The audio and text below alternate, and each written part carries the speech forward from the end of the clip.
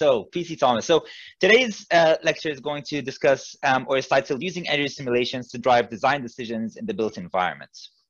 Essentially, the lecture is going to explore the use of modern suite of building simulation tools applied to drive design decisions for residential renovation in Eastern Sydney. So if you're from Sydney, if you're logging in from Sydney, that's going to be great for you. If not, well, get a sneak peek of what's happening in Sydney. So just a little intro for PC. PC Thomas is a director at Team Catalyst, an adjunct associate professor at University of Sydney. He is a specialist in improving the energy efficiency and therefore reducing the greenhouse gas footprint of large buildings. PC specializes in integrated building design, using simulation tools to assist in the design and delivery of sustainable buildings, in particular in predicting the performance of the mechanical services. So PC, thank you very much for joining. I know Tuesdays 5 p.m. is not the best time for holding a lecture, but this time we can get as many people from all over the world as we can. So we really appreciate your time for this. So today's lecture is going to span about 45 minutes, and then we'll have 15 minutes at the end for discussions. If anyone has any questions, please start shooting them in the Q&A, and we will address them at the end. So don't wait until the end. As soon as you get a question, shoot it in, and we'll ask PC to kind of address those questions. So without further ado, PC, over to you. Thanks, Mohammed, Dave, Tim. Thank you for the opportunity. And I'd say maybe reserve your judgment on the cracking lecture till it's over. Anyway, I should say that what I'm going to talk about today is actually not large buildings, but residential scale buildings, because they're actually much harder to model than bigger buildings. And I thought I'd start off with a bit of rambling. You know, if you're invited to do a lecture, you're given permission to ramble. So I thought it's a good time to start. And the way to sort of, the reason I wanted to kind of talk about that is because all kinds of analysis in buildings has a lot of mathematics attached to it, you know, and we forget sometimes how much math is going on behind the scenes. And then when we use models, you know, there's, you can talk about lots of simple models, like they can do one thing very well, like heat flow or air flow or daylight or looking at building fabric or whatever. But when you start to look at the integrated performance of a building from many aspects, then you'll start to find that the number of models start to reduce, right? You only get a handful of models which will do an integrated thermal performance type assessment in the world, right? So to give you and these models, of course, change in time as information becomes available. And I thought I'd give you an example using how models have progressed in cooling load calculations for air conditioning, right? And one of the reasons is it actually is quite new, if you think about it. You know, the first models that became available were 1927, a guy called Carrier came up with this way of making a building cool. And essentially he did it to dehumidify printing presses, not even for comfort. But he didn't really have much maths. It was really observational stuff. You know, okay, the sun is coming in through here, heat is flowing from here to here, what shall I do? You know, and it took 40 years for us to get models which actually started to account for the thermal response of mass in buildings. If you have a wall and there is a temperature on the inside and a temperature on the outside, there is a response. It stores some heat and it releases some heat. And it took the fast Fourier transforms to give us a whole series of updates. That was a big jump in that calculation process.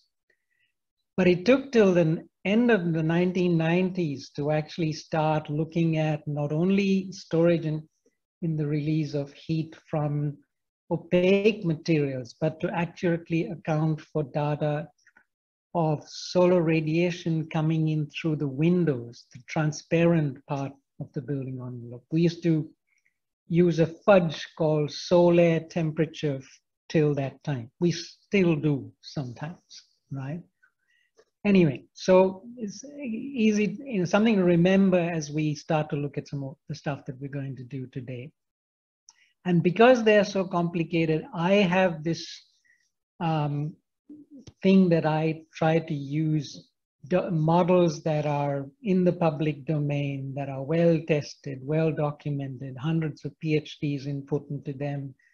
The documentation's available transparently, and a couple of them I use are on the screen. There's Energy Plus for thermal simulation, Radiance for daylighting. Can I just confirm that you're sharing your screen? Hang on, let me go back and see.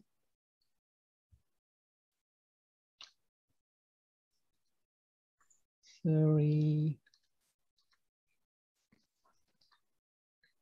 I'm just finding my Zoom, hold on. It's all right.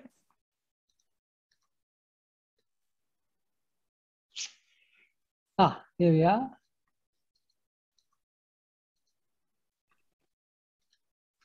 I'd forgotten I'd stopped sharing. All right, you'll see a blank screen right now. We see I think we just see your desktop. Yeah. Now we see it. Yeah. Perfect. So I just go through, I've just talked to these slides, and yeah, there you go. So I was saying that, that's why I choose to use public domain software, because they're well documented. And two of the models I use a lot are given there. Energy Plus for thermal simulation and Radiance for daylighting. And you can search them on the internet. You'll find a lot about it. So why am I doing this ramble? Well, to kind of say that when you use a model, understand your domain knowledge first. If you're using thermal performance, learn building physics, and then use your model to test your design. Don't let the model drive your design, right?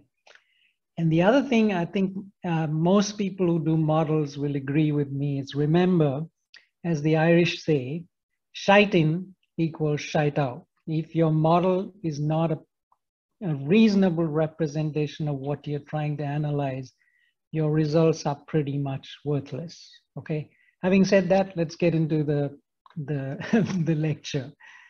We're looking at Sydney, so here's a kind of summary of weather data from a model called Climate Consultant. You'll find it.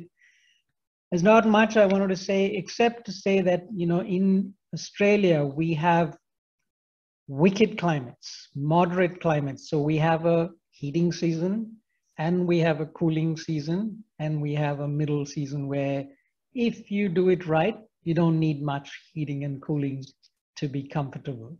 So I'm going to talk to you about a renovation we did on our house on a 1930s kind of cavity brick semi.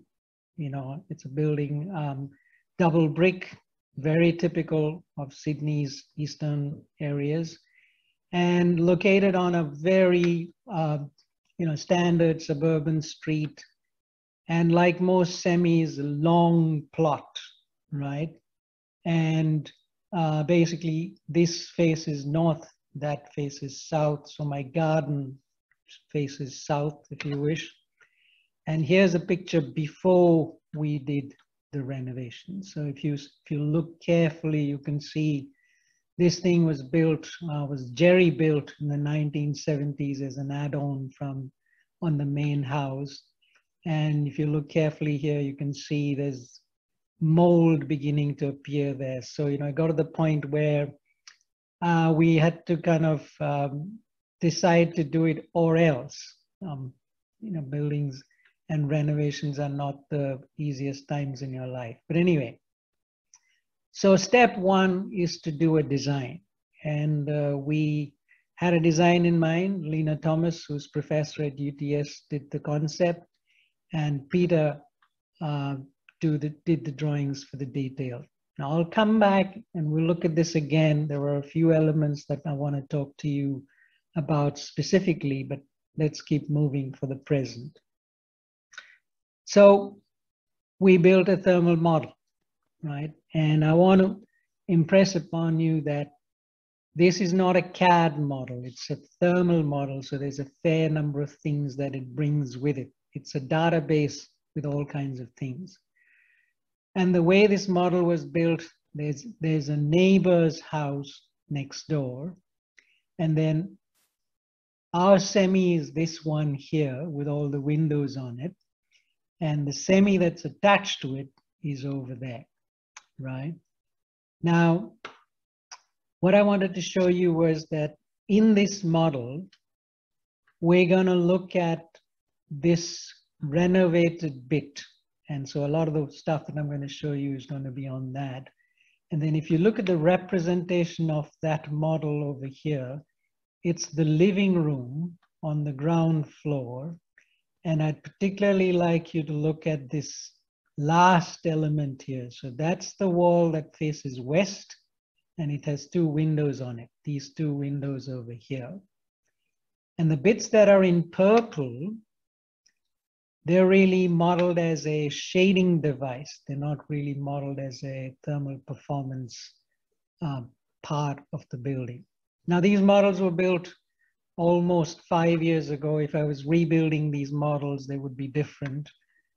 This would no longer be a whole model. It'll probably come out in pink because all I need is its shading impact on my building. The one that's the semi next to mine, I would have built that as an adiabatic model because I don't really want to know much about the heat transfer between them since that part is kind of insulated from the other. Okay, having built this model, I want to use it to do some design decisions. I want to make some decisions based on that. So one of the first things we did was to kind of look at how does light play out in our design, okay? So if you look at this model, this is a what we call a static analysis done for an overcast sky. What are the daylighting levels inside the building, inside the rooms? Obviously, you've got the old part of the house, 1930s, and you can see here fairly dark everywhere, except very near the windows. The new part that we are proposing has got much more daylight in it, okay?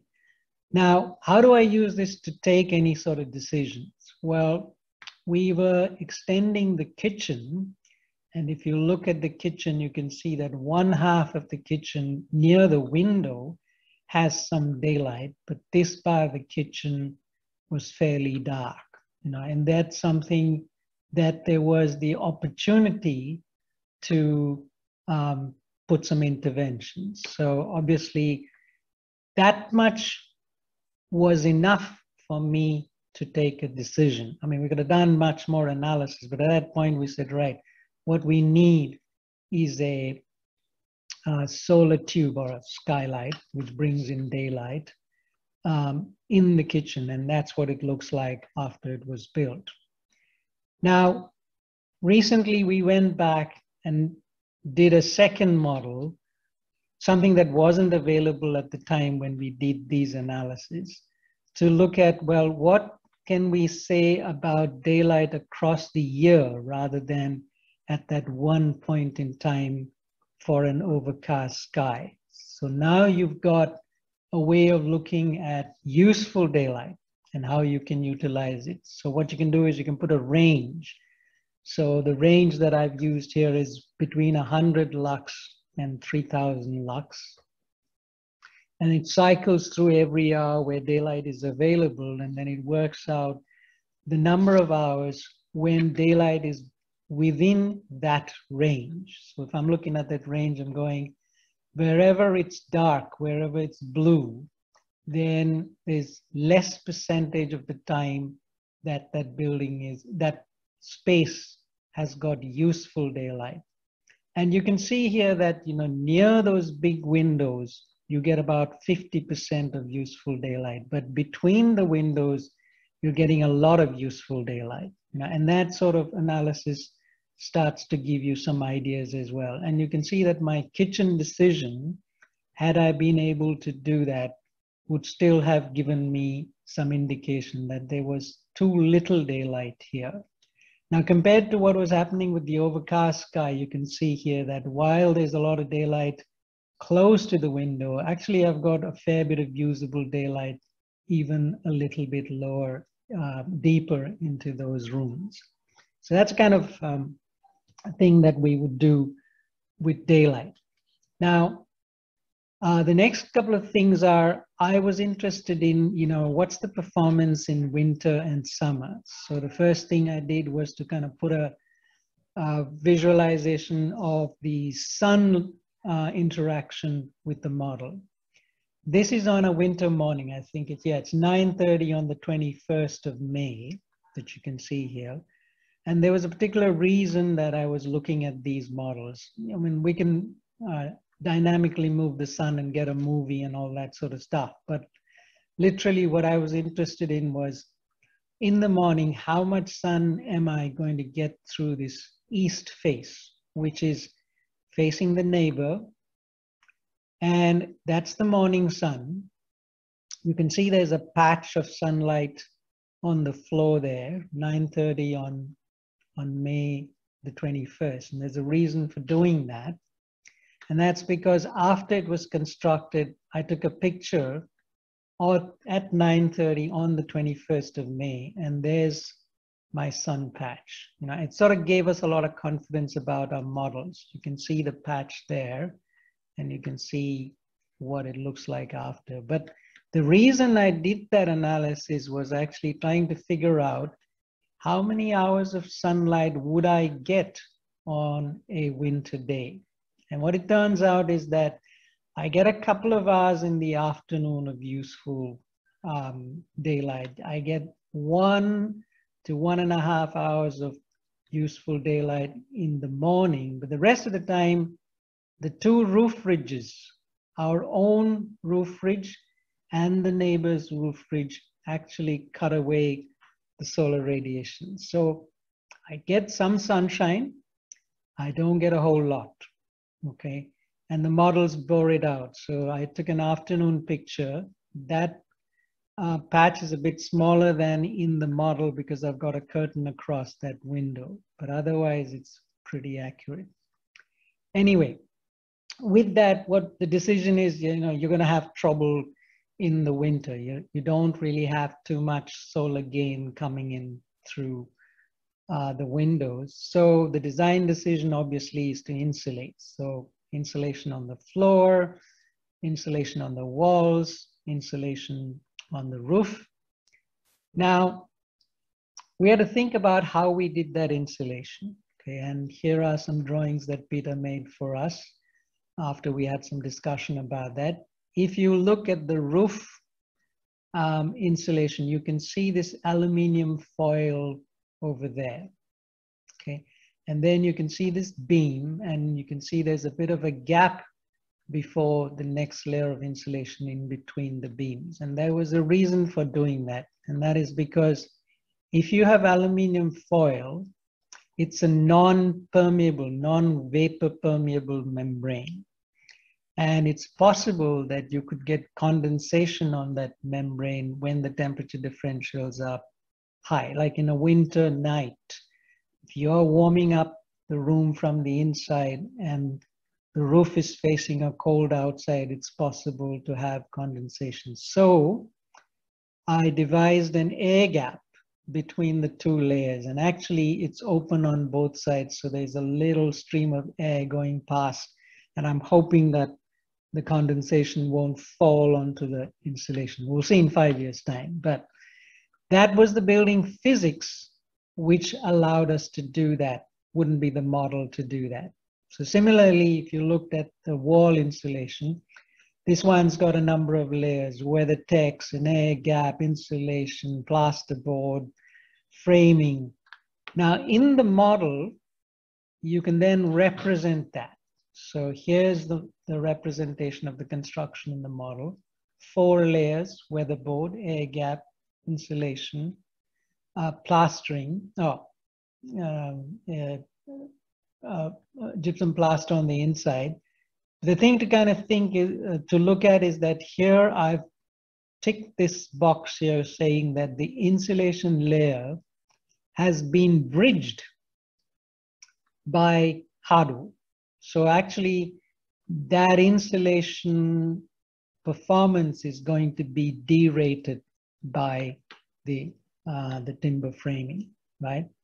Anyway, each of those materials, like for example, weatherboard, comes with all the conductivity, specific density, all the thermal performance values, all the solar and visible values, all the values that you would use for daylighting calculations, embodied carbon values, and other values as well. There's green roofs, phase change materials. You can put all of that stuff in there. So, again, it's not a CAD model. It's a very physics-based model. And then, of course, we can calculate what is the thermal resistance and the thermal transmittance for these constructions. You can see here that this construction has got an R value of about 2.2, but when you derate it because of the bridging, it comes down to about 1.7. So that's the number you want to use in your simulation to try and get the practical outcomes coming from there. And again, just to double check, that's weatherboard, air gap, insulation, and plasterboard there. Okay, so I've got my model represented. I make an energy simulation run. I run it for the month of July in winter. And I do what's called a free running run. So there's no heating, no cooling, all the windows are closed, it's winter. And what do I get out of that? Okay, so the green line is the outside temperature in Eastern Sydney. And you can see we never really get to 0. This one is about 2 degrees centigrade. Even that's a fairly rare occurrence. This is, a representative coldest month in July. I've got 2 days which are sort of below 5 degrees, or 2 nights when it's below 5 degrees. And the takeaway message for me from this analysis is 2 things. One, the red line and the blue line are not too far apart, and that's the air temperature and the radiant temperature. So what the thermometer measures is air temperature. What I feel is radiant temperature. And what it's telling me is that they are not too far apart, so my design is reasonably robust. If there was a big difference between the two, then I'd start to worry, okay? And what's even more interesting is that the radiant temperature, what I feel when it's the coldest part of the night, is actually a little bit warmer than the air temperature, which is a good design, right? The second takeaway is that when it's really quite cold, 2 o'clock at night, my room, that space is traveling around 12 degrees centigrade. So there's a 10-degree uplift by the fabric, which I'm able to capture. So what I'll do is next, I'll take that information, stick it into an Excel sheet because I've got some criteria that I want to test, okay? I'm suggesting to myself that I feel comfortable if the space temperature was somewhere between 19 and 26. It's a daytime zone, so I only want to use it between 8 o'clock and 10 o'clock, and I'm interested in the performance at that time, okay?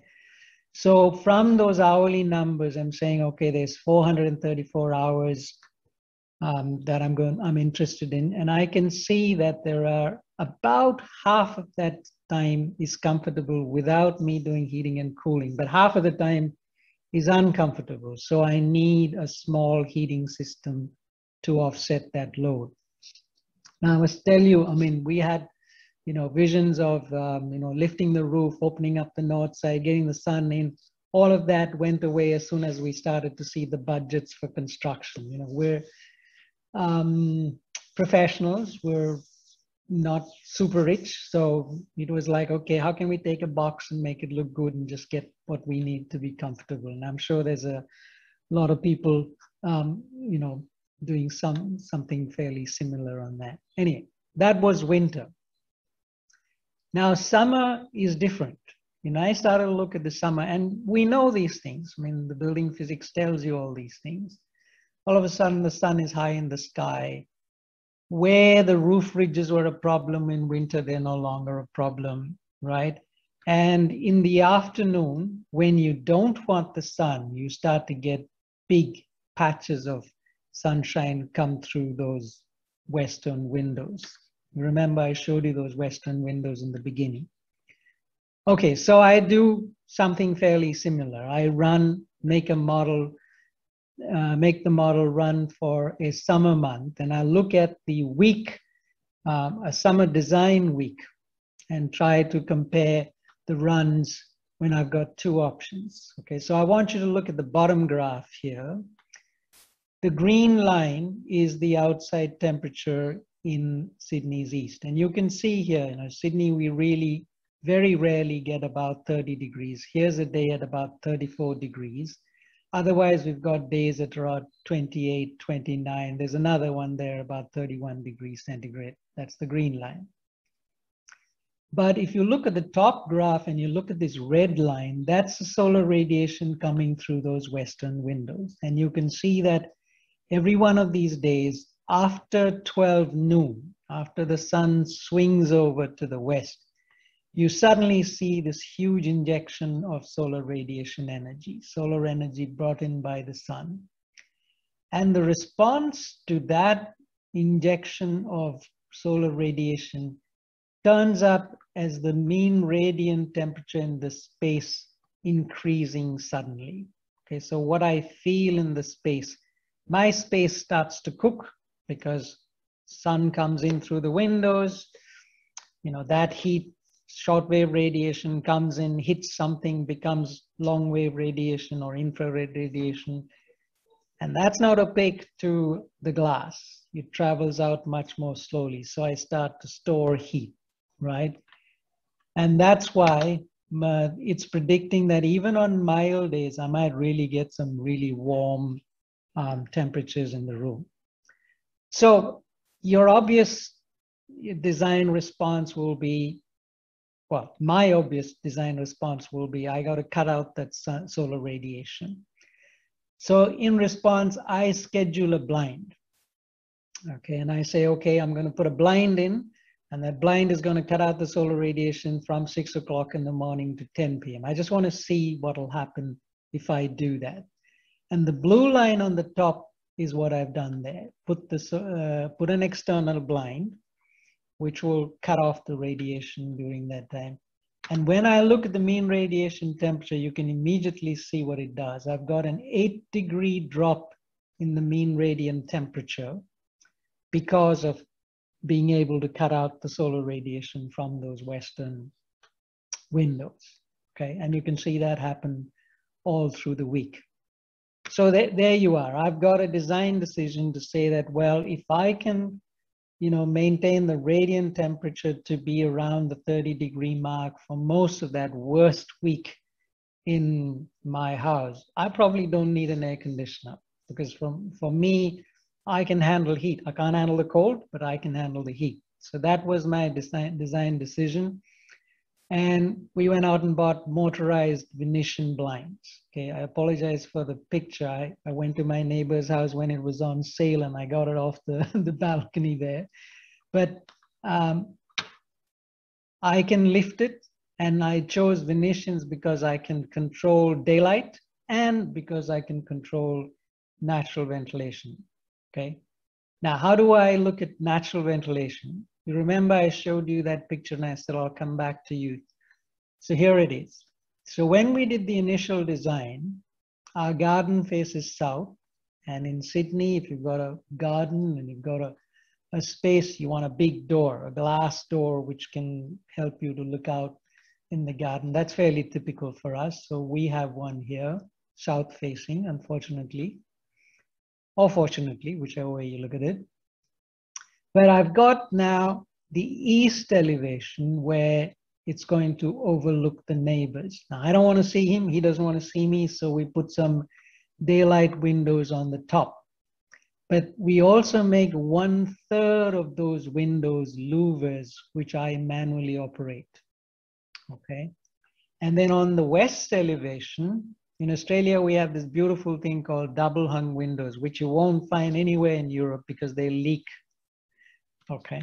But they're great because they don't swing in or out. And when you've got a tight site, they're very good. And you can open them. When you open the bottom, you open the top, you get passages from which you can encourage natural ventilation. Okay, so the idea was that in summer, you could open these windows, open those louvers, and maybe open the south-facing sliding door and give yourself a natural ventilation flow. So I tested that, okay? And here I have 2 hours for which I have visualized that, and you can see how it works, okay? Now, to build that into the model, you need to put in a lot of information, okay? Which windows are openable? When can they be opened? What is the criteria by which you're going to open them, you know? If you've got an automated system which will allow you to look at the outside temperature and the inside temperature and take a temperature differential and then open the windows, go for it by all means. If you don't, well, then you got to think about how are you going to use this house in practical operation. And for me, it was like, okay, on summer days, I'm just going to do a whole month and see how it allows me to work. And those temperatures that I calculated, which I showed you,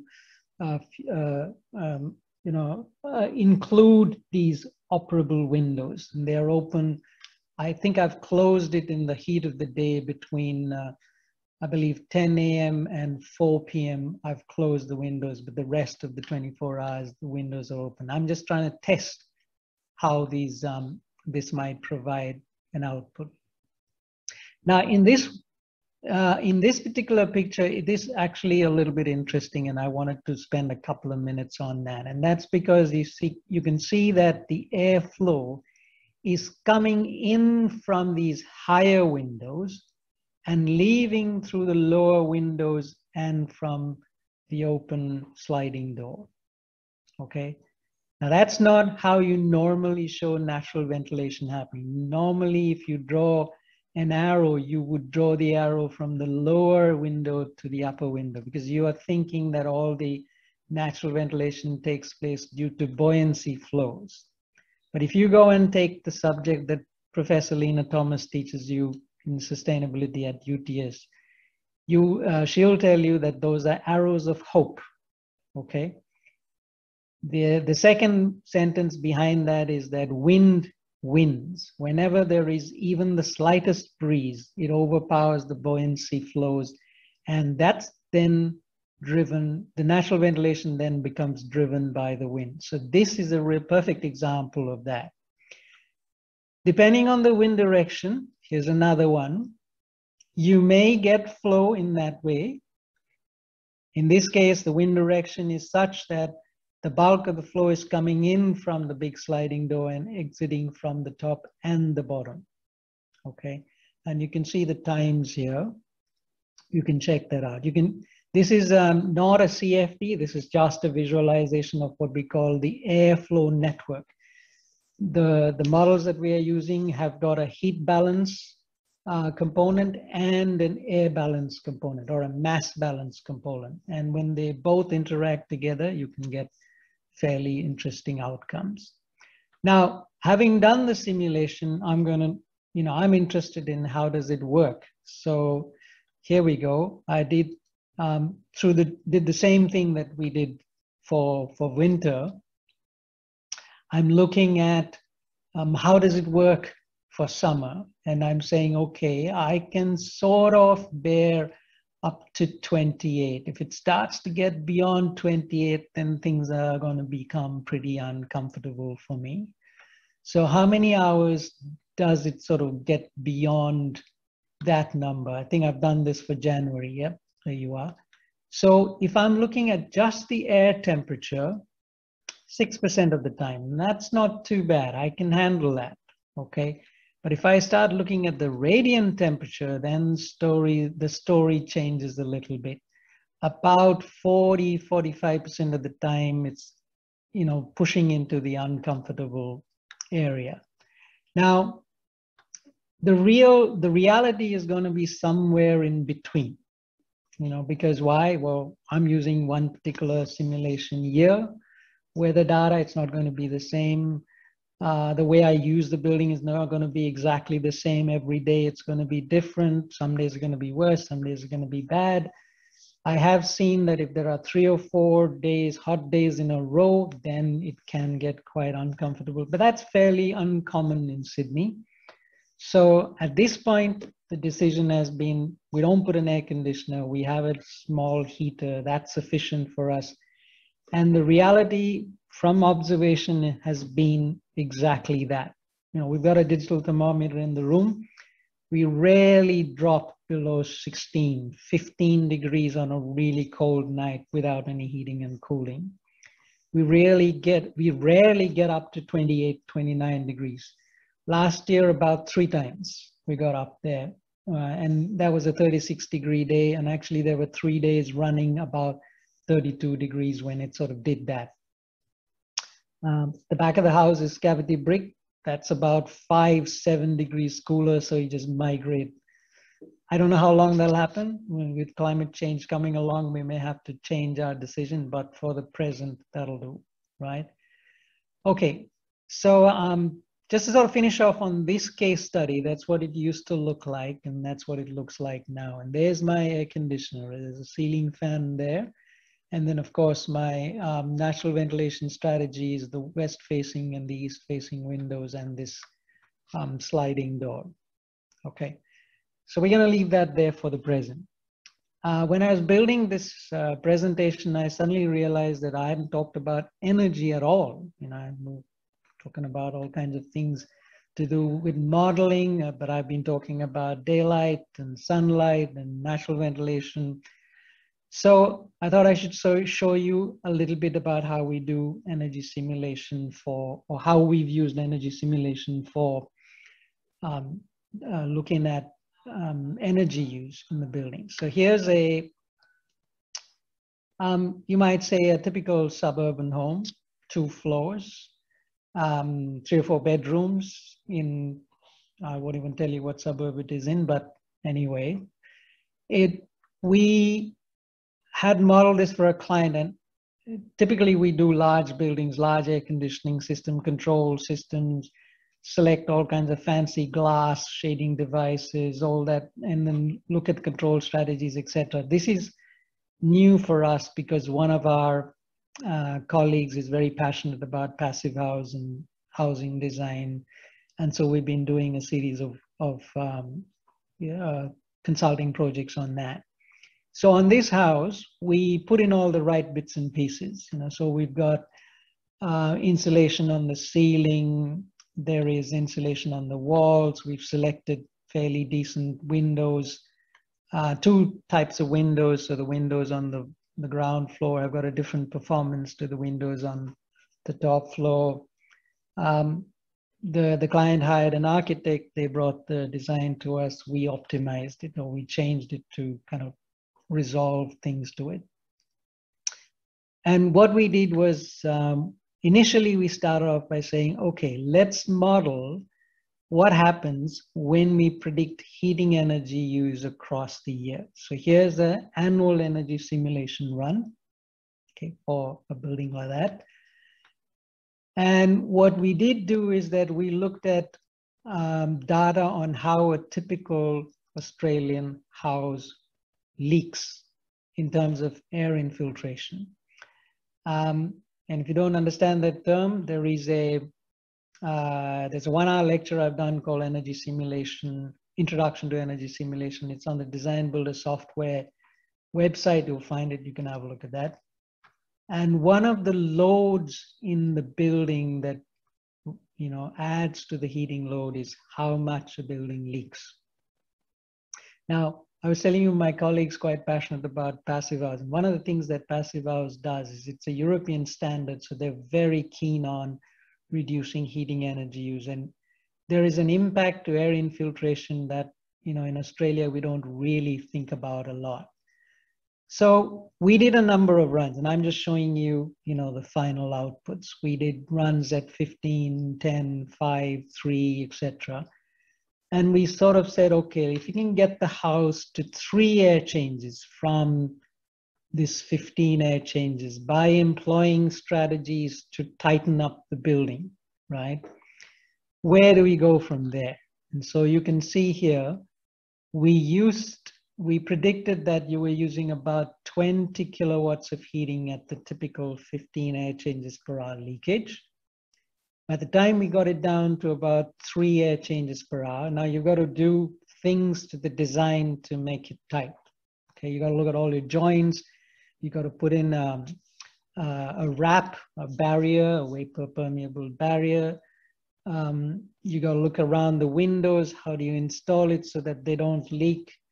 All the joinery, all the gaps, all the switches, you might need to put, you don't think that switches will leak, but on a cold day, if you put your hand near the switch, you'll find that it leaks like crazy. Any of the joinery that, say, for example, in your kitchen, you'll have holes for the drains to go out from it. They have not been blocked off. You get a lot of infiltration coming from that. Okay, you do some of those things and you've gone from 20, you've brought it down to about 13 kilowatts. Okay, that's step number 1.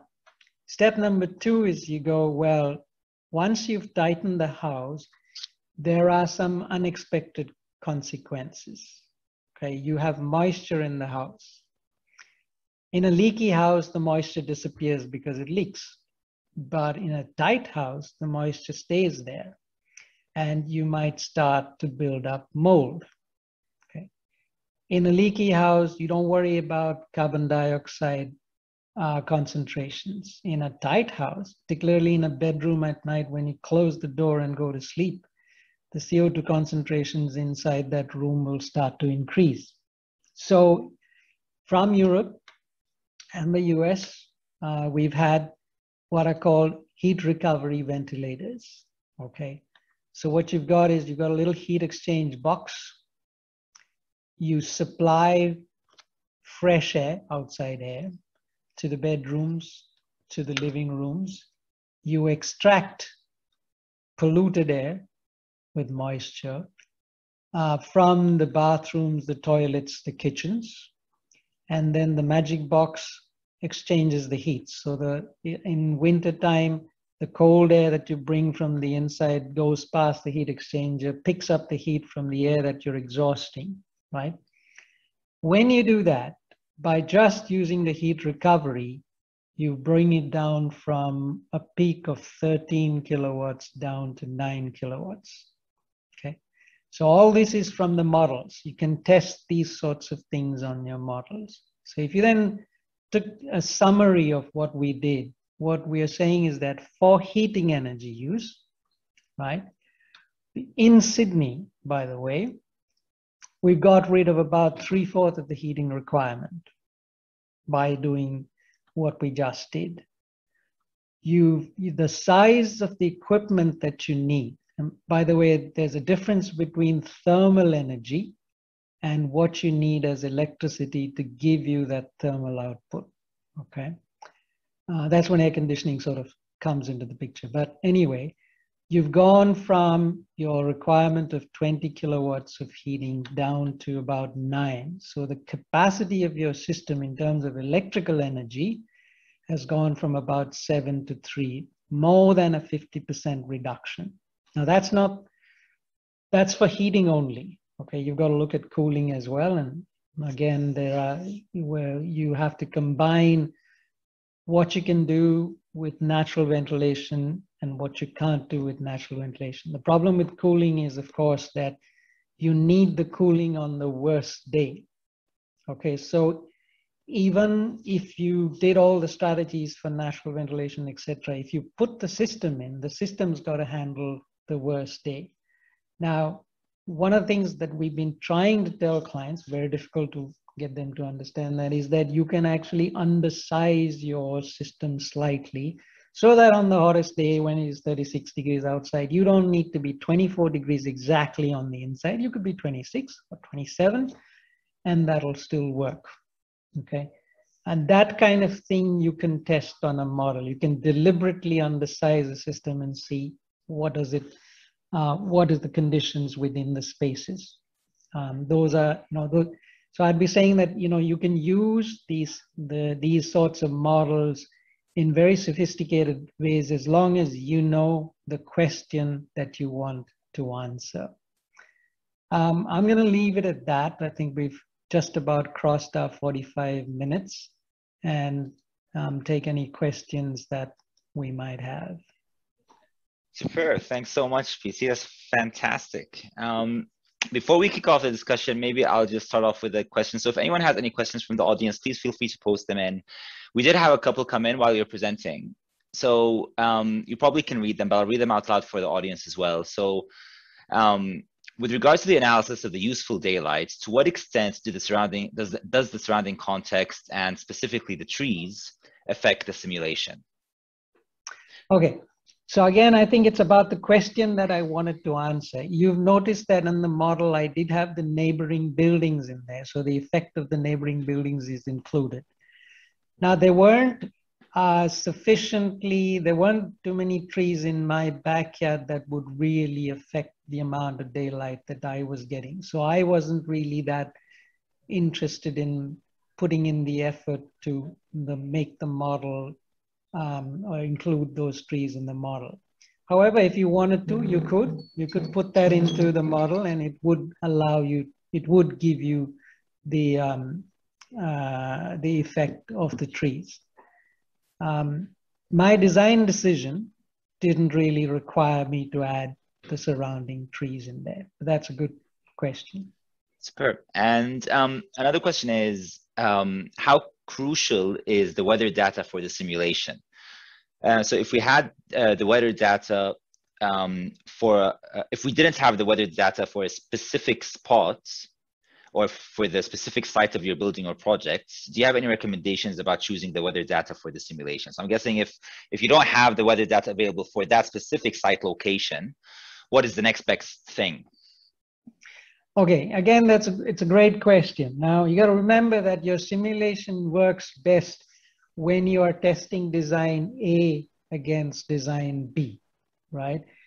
Your simulations are not reality. They're a facsimile of reality. So by doing a simulation and saying that, oh, it's going to get within X% of that, it's not going to happen, right? So when you do, if you look at the weather data that's available, you'll find that there'll be one file for all of Eastern Sydney. There's one file for Western Sydney, and that's about as much as you will get, right? So again, you're getting a reference weather file, and the way that people build reference weather files is they look at about 10 years worth of data, and then in some ways, in some weather files, they'll pick the most representative months for each of the months from those 10 years and build kind of a mixed weather file which represents that climate. But essentially what you're trying to do is to say that overall, how would your design respond to that weather file? Okay.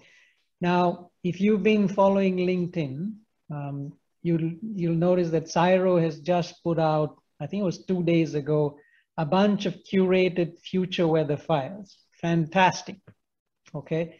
Allows me to then look at my model, test it for what it is doing today with a file for today, run it through a 2030 file to say, well, what would happen if the weather sort of changed in the way that it's predicted?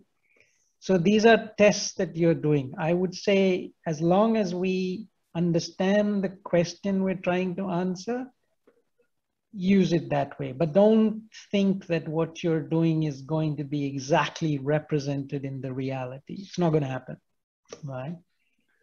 And then one more question that just came in. Of course, firstly, incredible data analysis approach to the residential design. How do you strategize if a skylight is to be included in a space and how would it impact the thermal and daylight factors of the house? Okay, good question again. Thank you for that. Now, as I said, if I was keen to understand that, I would have built a model including the daylight, the skylight in there, and then redone the simulation to see what the impact was that, okay? Now at the time, and I'm not even sure that at the present in my model, I can do what's called a tubular skylight, which is what I installed. The tubular skylight actually is pretty good in a thermal sense. It's got a glass dome on the top, and it's got a diffusing panel on the bottom, and a very highly reflective tube all the way through. In terms of if you look at the area of the roof, and then you look at the daylight, the tube area, it's a very small fraction. So, you know, in practice, that's not going to be a deal breaker, okay? But if I had many of them, and then I wanted to account for them, certainly I would be putting those back in there, putting an infiltration rate for them, an air leakage rate for them, putting a U value for each of the materials in there, and then working out what the heat loss and the daylight change would be. But as a design decision for what I wanted to do, you know, I'm taking the picture to the client and going, look, you got a dark spot there. If you want to not have that dark spot and want to avoid switching on a light the whole time you're in the kitchen, that's a place where I should be putting in a skylight, okay? That's what you want to do, right? And then another one. So how much consideration should be put into building materials?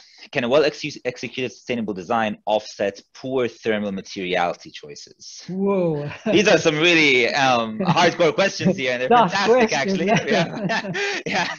So it's 6 p.m. PC. You know, who would have thought you'd be answering philosophical questions at this time? I think I need my glass of red to start answering these questions here. No, but I think that's a really good one, because I think that's a thing that we usually kind of hope that the optimization process is going to solve for us, but the slightest change in the material surely has an impact.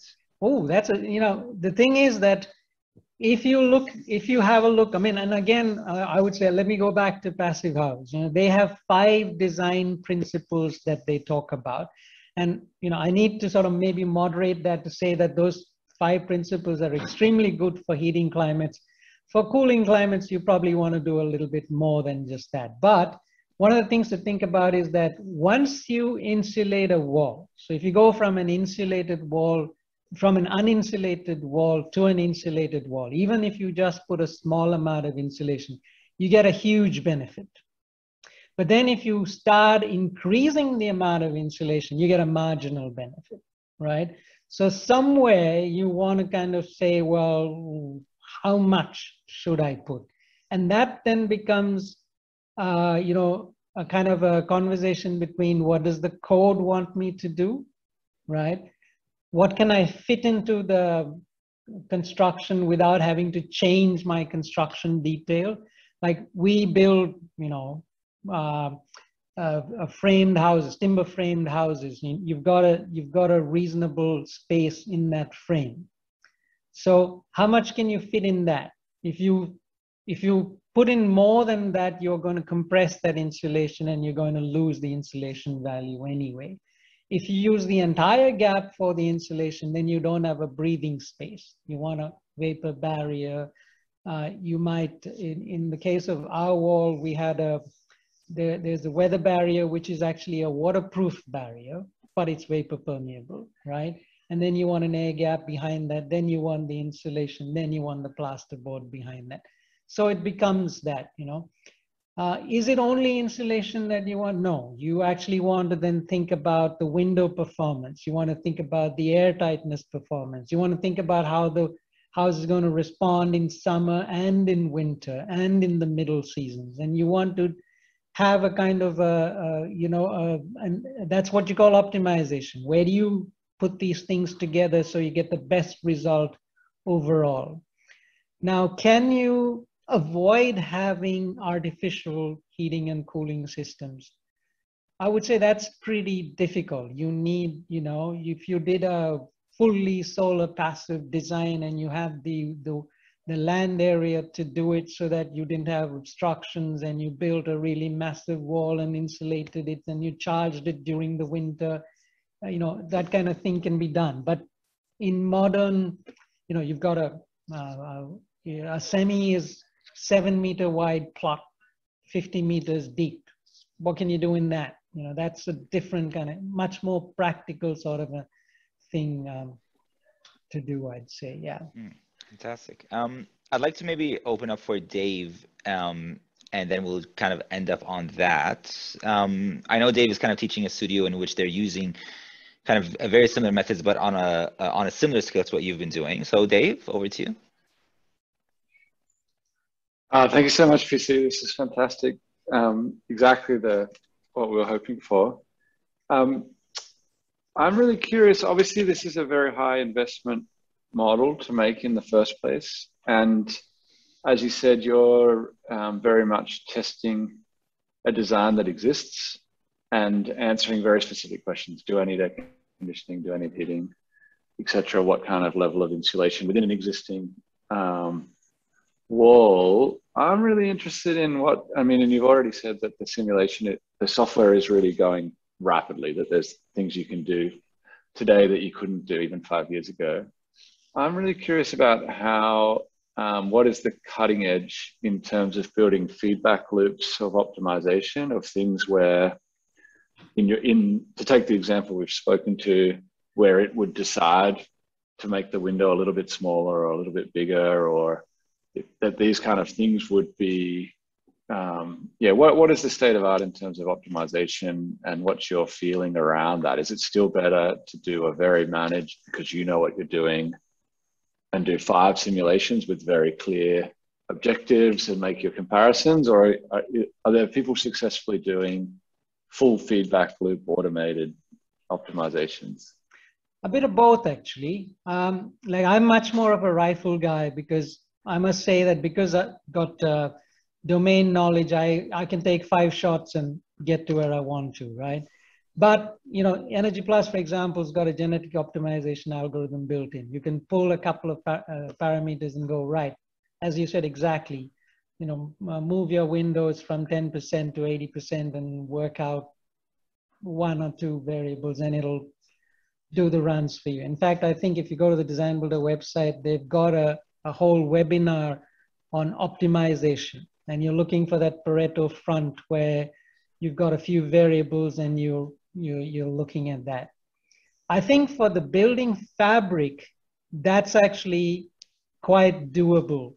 There's enough within enough knowledge within, you know, and the variables that you're testing are amenable to that, right? When you start looking at systems, HVAC systems in particular, that is a much more difficult thing to do to get a real useful result. I mean, I've seen lots of simulations where they, you know, but the problem is, you know, you're dealing with chillers, boilers, fans, controls, you know, humidity of air, you know, latent loads, sensible loads. Each system works differently, responds differently. You change 1 bit on it, things move differently. There are limitations to how you drive chillers and boilers and fans, and the systems don't always do that by default. You as an engineer have got to take that decision, right? But on the fabric side, I think, you know, you can, those decisions are simpler to take. You can take 2 or 3 variables and get it to crunch through, right? Can you automate geometry? Yes and no. I think if anybody recalls using Ecotech many years ago, Andrew Marsh was a monster in terms of simulation. You know, he could, I think he's probably written one of the few engines which could actually design an overhang for you if you said, okay, I only want the sunlight to come in during this time to this time in a year. that's you know, that's heavy duty stuff, right? Most models can't do that. You've got to think of what it is you want to test, and then devise the optimization routine, and then get it to do what you want. You can certainly do that. You know, you're beginning to see, for example, within Energy Plus, you can attach Modelica bits to it. And Modelica is a very flexible mathematical language, so you can do stuff with that. Within Rhino, you've got Grasshopper scripting, you know. It's got Energy Plus built in the background somewhere. I think Climate Studio is coming up with, Climate Studio daylighting is really quite good, but the thermal is still, it may get better across the years. But right now, I would say that, yeah.